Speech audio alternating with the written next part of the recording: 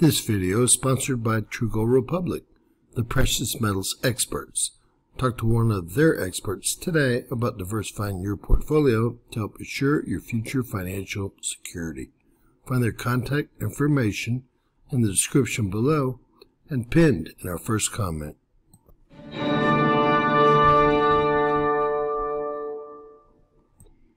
James Kaufman, World News Report today, May 18th, 2024. God bless you and yours, no matter where you are in the world. Please subscribe, give us a thumbs up, ring that bell for critical future updates. Ladies and gentlemen, we have our electromagnetic field getting walloped by something. I'm pretty sure I know what it is, but usually when we see this happening, our Schumann resonance is spiking hard, especially with spikes like this. We see these electromagnetic field spikes way off the chart here, ending at 1600 hertz. Unbelievable spikes. Let's see what the Schumann resonance looks like. Alright, ladies and gentlemen, we've seen heavy Schumann resonance spiking from about 1 UTC time to about current 1900 UTC time, which is 2 p.m. Central here. Now, a lot of these spikes went completely off the chart, being 105 hertz, and we can see how hard the geophones have been hit. The only strange thing to observe here is the geophones appear to have been hit harder in this area, where the spiking isn't as excessive as this area here. I'll not try to explain that to you, except for to say, based on the pictures of the modeling area, the agency's area is covered in snow, thus the geophones themselves may be covered in snow. So we've had a very couple of quiet days until about 100 UTC time, until about now 1900 UTC time, and the Schumann resonance continues to spike off the chart. These charts end at 50 hertz. The most important thing to remember here is that our Schumann resonance and our electromagnetic field started spiking at around 1 UTC and is spiking currently at 1900 UTC or 2 p.m. Central. Now these are our geophone hourly strips. They used to light up when they were actually hit by an agitator. Here we see very little action except for maybe in the strongest part of the spiking. Each line is a 1 hour period cut up into 15-minute sections. Again, I believe these geophones are covered in snow, as the entire area around this modeling station is currently covered in snow. Taking a look at our amplitudes, I sure don't understand why the geophones do react on the Schumann resonance model itself, but don't on the amplitudes. The geophones here in green reacted a little bit, but not like you would expect them to.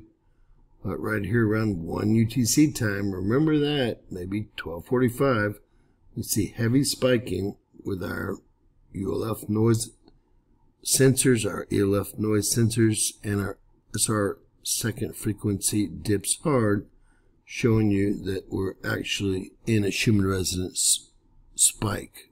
Now, I know a lot of people think that they're ascending, or we as a planet are ascending, or as a dimension are ascending because of the higher vibration and frequency. And mathematically that makes perfect sense using any of the theories of all, string theory, M theory, superstring theory, etc.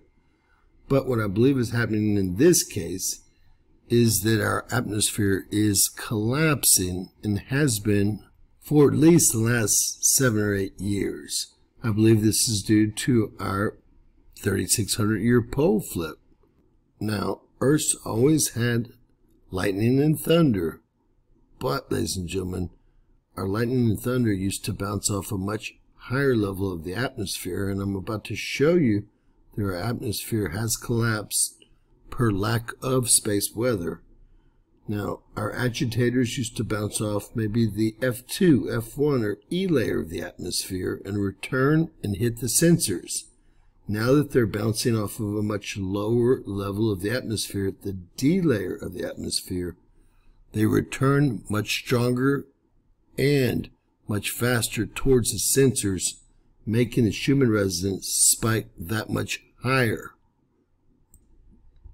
Now, of course, I don't have to tell you that our modeling station is right here where we're seeing a thunderstorm just blew through here and continues to pop off thunder.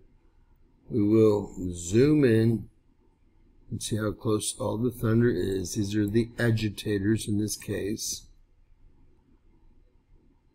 And there is our modeling station right there, right under a thunderstorm.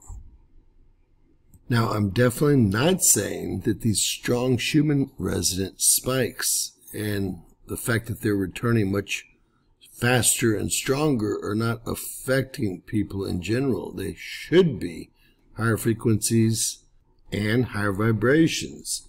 Let's take a look at when the atmosphere actually collapsed here on us. That was going to be right around 11 UTC time.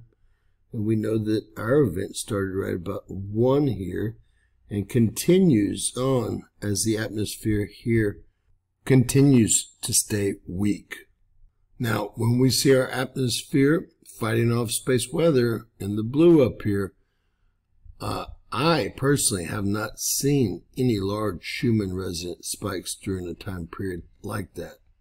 So in closing, we've been spiking hard since about 12:30 UTC time to about now 1915 UTC time, and this does continue as the agitators continue and as our shields relax. God bless you guys. Please share our video, please subscribe, and always remember that anything is possible in Bizarro World. God bless you all.